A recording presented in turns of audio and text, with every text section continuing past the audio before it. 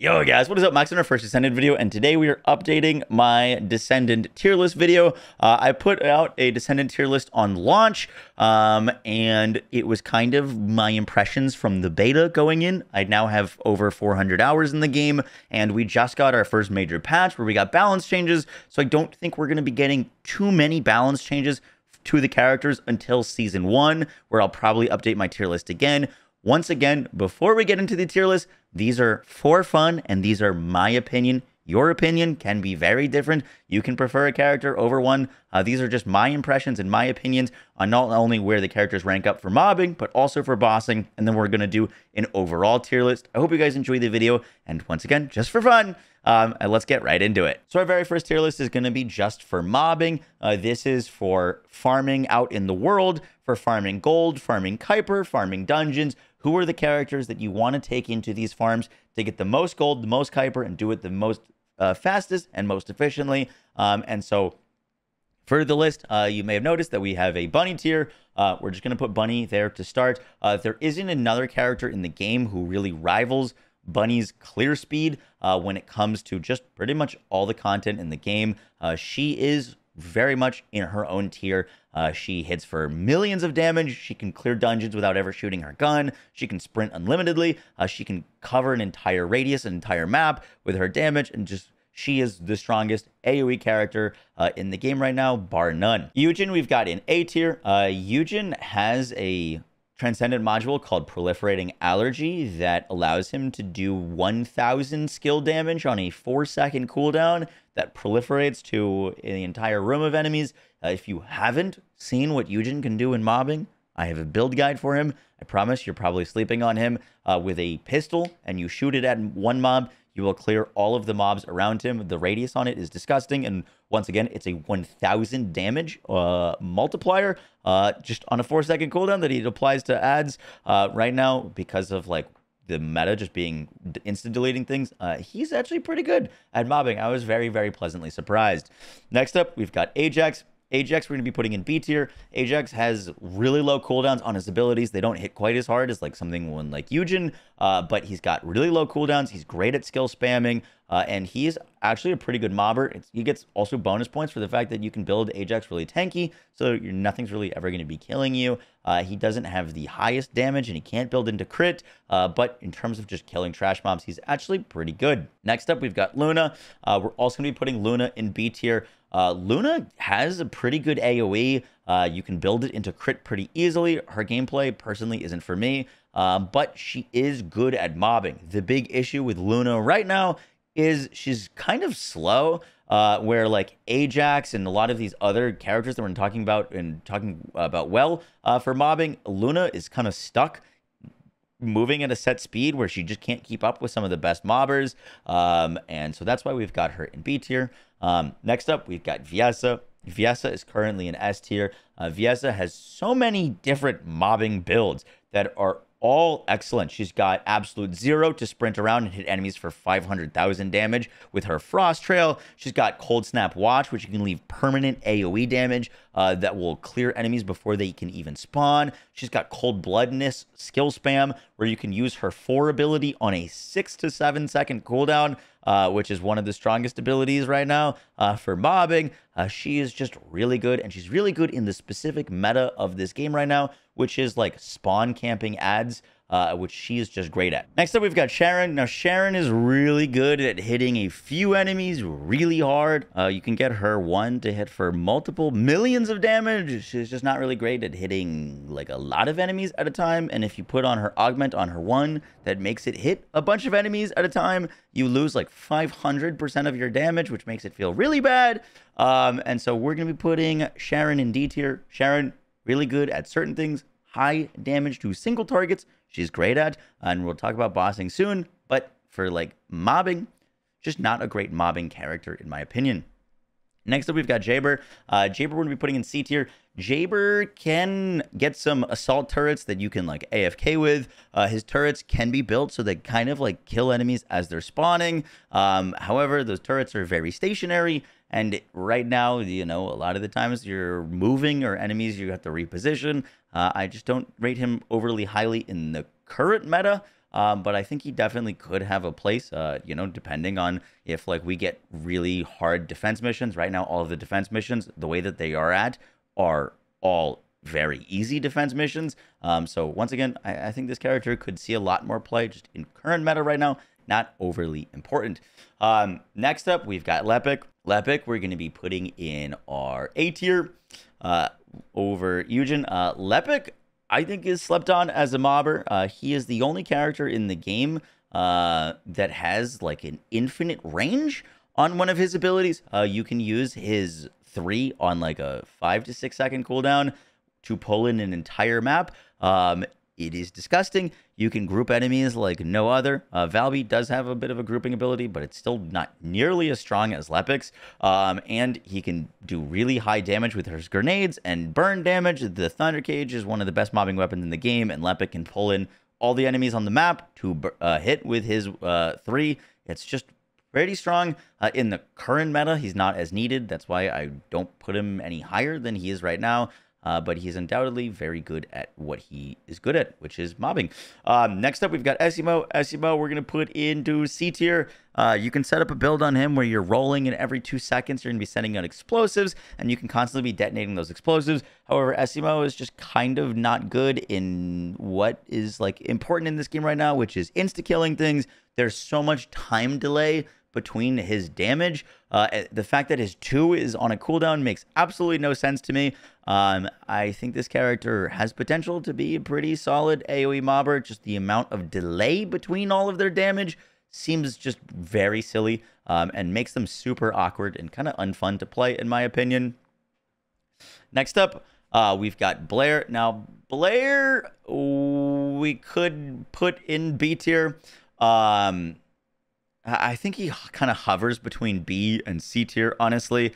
His 1 ability covers a large radius, and it can burn enemies, and you can kind of spawn kill. His flamethrower is pretty awkward. You can build it for low cooldown, but you get stuck using it where you're not moving very fast. You can't shoot your guns.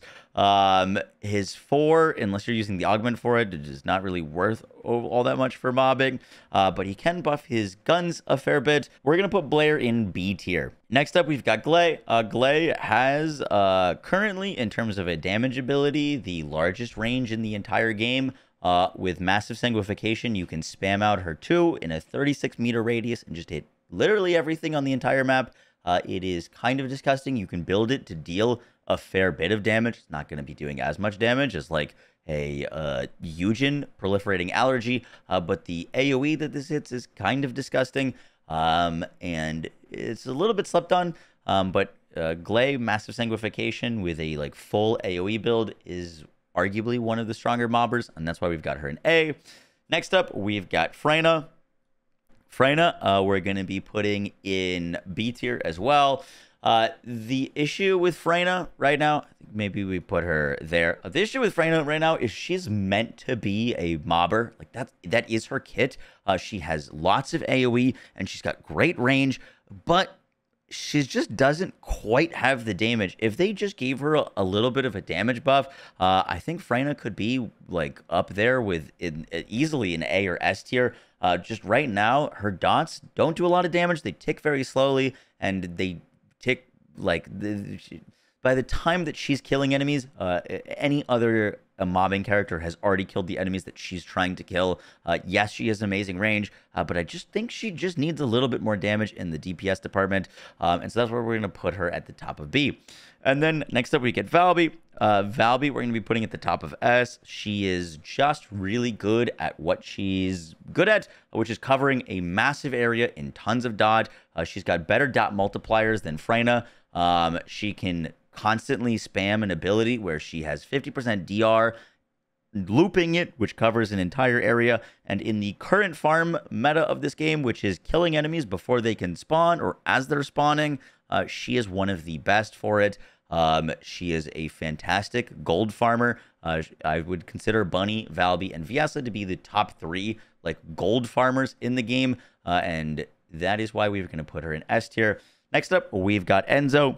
Enzo is a really good gun character. He's got good support for his team. He gives you lots of ammo, but he just doesn't really bring anything in terms of AoE damage. Like, yes, he's good with the Thunder Cage, but so is like literally every character in the game. And so because he just doesn't really bring anything to mobbing, we're going to be putting him in D tier. And then lastly, we've got Kyle. Kyle also tanky character, has a 3 that he can use to like spam explosion damage. Just honestly a little underwhelming for mobbing. I think Ajax is just a better version of Kyle right now. Kyle has the 4, which he does a lot of damage with. But I like Ajax's kit a whole lot more. We're going to be putting Kyle in D tier as well. And this is our mobbing tier list. Next up, we've got our bossing tier list. Now, this is going to be what character can walk into a boss fight and kill the boss the fastest.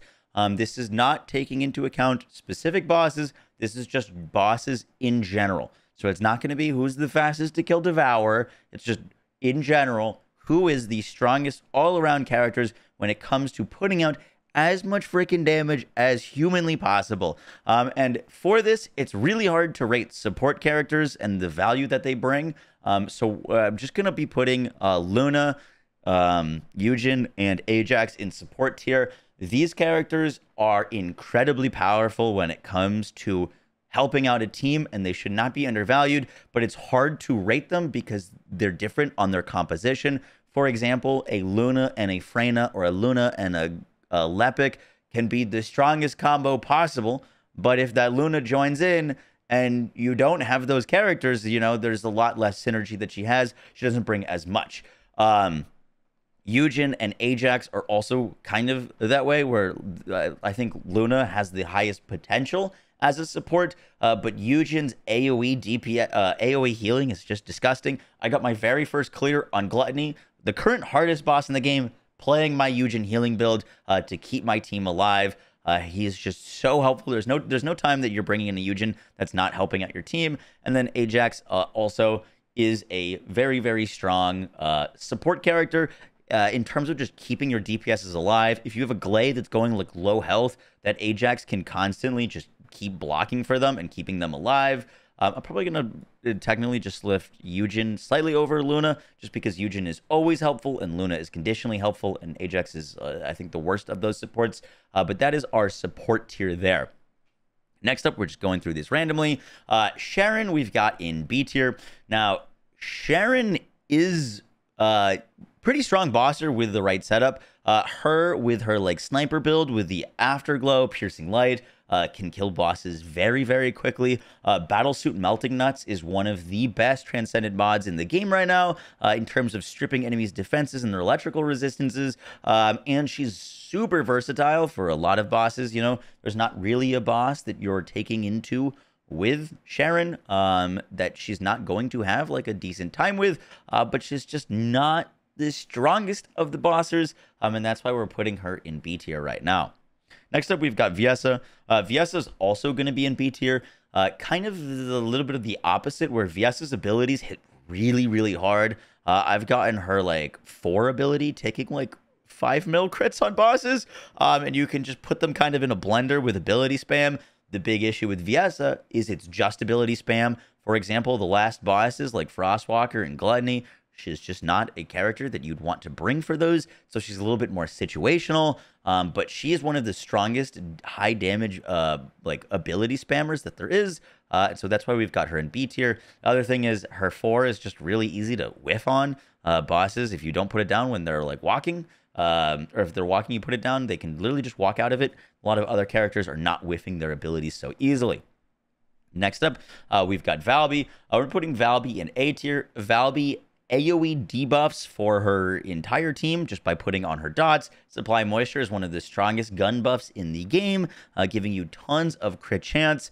There's not a boss that like she's not going to be generally helpful on for not only your team but also for herself, and she just brings a lot to the table on bosses, especially when you're pairing her with strong crit weapons.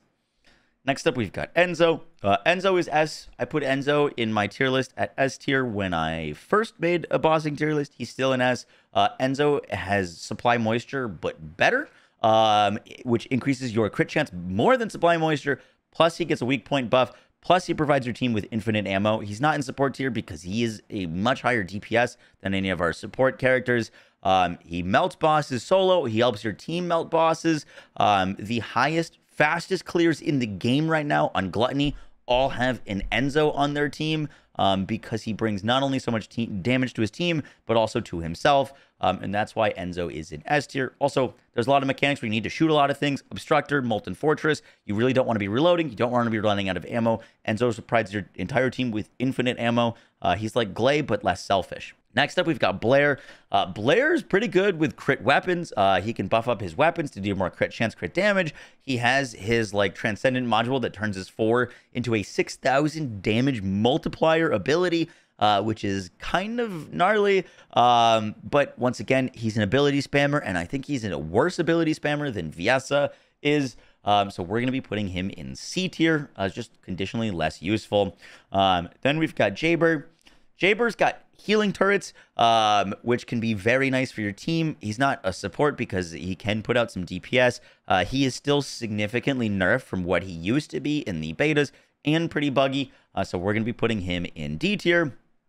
Next up, this is probably going to be a controversial one, but we're going to be putting Bunny. Well, I'm not going to say yet, but Bunny has high voltage. It allows her to put out passive damage. She's hitting 2 million ticks with high voltage. Passive damage while also shooting her guns. A lot of our other ability casters have to be kind of using their abilities all the time. Bunny has passive damage while she's flying around with an SMG. She's also, unlike a lot of these other Descendants, conditionally best in slot for a lot of fights. For example, if you go into an Obstructor fight and you are high voltage Bunny, you can carry a team of 4 without letting a single orb get next to Obstructor. It's kind of crazy. She helps out on tons of fights, and she puts out good damage. Yes, her like reputation in like public games is not all that great. But if you are properly speccing her and properly building her, she can melt bosses, and she's conditionally some of the best to use for certain fights. So we're going to be putting her in A tier. Next up, we've got Freyna. Now, Freyna, in order to melt bosses with her 4, needs to use so much damage. She needs all of the crit mods. She needs like maximized power. She needs maximized skill. You get her 4 on like a 2-minute cooldown, and you need to jump off the cliff if you want. If you like fail, like you have to be playing her in solo. Otherwise, you're jumping off cliffs to use her 4.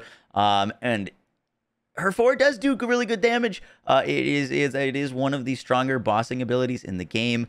But in order to get that damage, she's sacrificing so much quality of life where all of these other characters do that much damage without having to do that.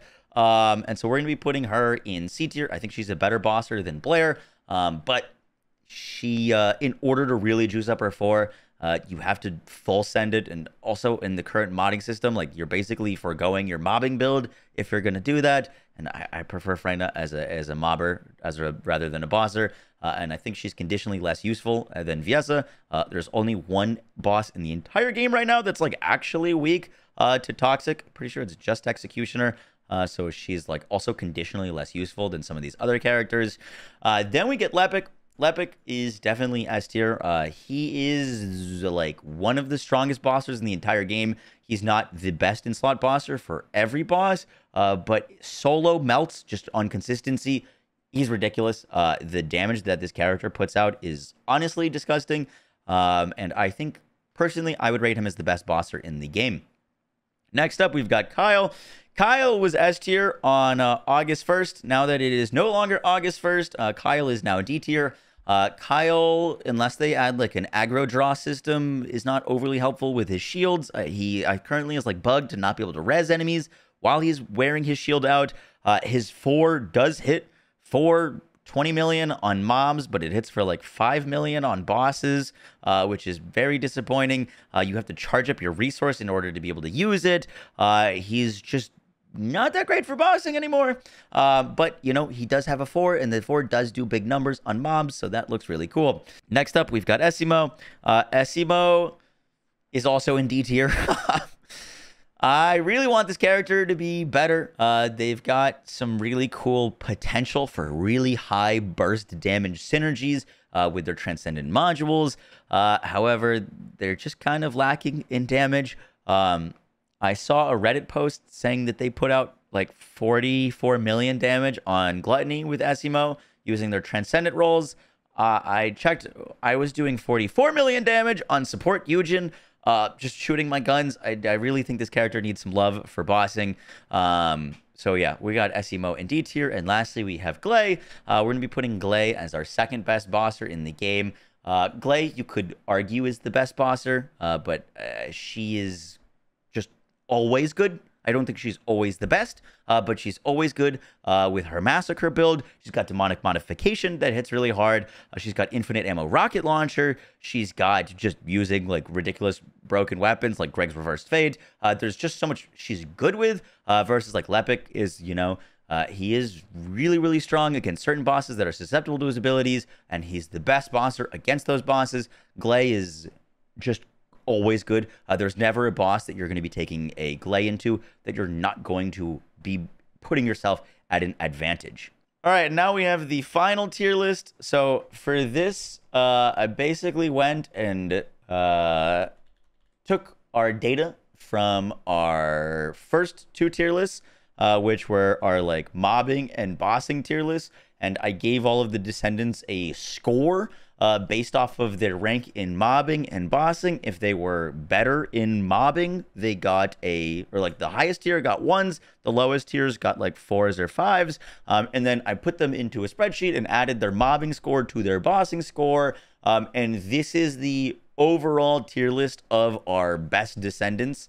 So this includes mobbing and bossing. This is kind of just how it like appeared after my like mobbing list and my bossing list. I did like order them a little bit because, you know, some of them were like tied with at 4 points, some of them were tied at 5 points. And for the support tier for bossing, we just gave them all worthwhile of B points. So they were B tier, so they got 3 points. So that's why you see the B tier kind of being the 3 support characters, or kind of all of the support characters, just kind of how it worked out. But for overall, Bunny ended up being our best descendant, the only one that received a score of 3. I think that's pretty fair. Bunny, not the best bosser, but she's very good at bosses, and she is by far and away just the absolute best mobber. She is in a league of her own, and when most of the game is farming, I think that makes her very, very valuable, and I think it's a very fair rating for her to be an S. We've got our A tier, which I absolutely agree with. Glay, Lepic, Valby, and Viesa are fantastic descendants, and I think this makes up a really strong top 5 descendants in the first descendant. All of these characters are both good at mobbing and bossing, which is why they're ranked so highly in our all-around tier list. When we get to a B tier, we've got characters that are very strong supports and also decent on their own, with like Ajax, Luna, Eugen, and Enzo all being very solid characters to play, and obviously Eugen being the strongest of the bossers on that list. Then we've got our C tier. Our C tier are DPSs that, in my opinion, need a little bit of love, that like really have to just full invest into their abilities to be able to be like super valuable. Obviously with Sharon, she's pretty solid with all of her weapons, but we rated her very poorly for mobbing, and so that's why she's in our overall C tier. Obviously, this list is not taking into account her ability to infiltrate outposts, where if this was an infiltration for outposts, she would be the best. It is not. I know that she is incredibly valuable for that. So obviously, like in terms of like her value in the game, I definitely would rate her higher, but that is not what we were taking into account for this list. And then lastly, we've got our D tier. In terms of, this is the tier that I think they really need to look at for buffing. Why they buffed, like the max range of Valby and Blair seemed a little bit weird. I'd love for some more buffs to these characters. We've got Jaber, we've got SEMO, and we've got Kyle. Obviously, Kyle was really good for a day. Jaber was really good in the betas. He needs a little bit of a buff. And SEMO, I would love to see some more interesting or buffed transmods, and also just buffed damage on his abilities, or kind of slightly maybe rework. I don't think there's any reason why his 2 needs to be on cooldown to detonate his explosives. So many times I'm putting down explosives and I can't even detonate them before some freaking Bunny or Valby or someone nukes them, and then I don't know. I really think this character needs a little bit of love. But yeah, that is my overall Descendant tier list. that is it for the video. And once again, this is just for fun. These are my opinions. Your opinions may differ.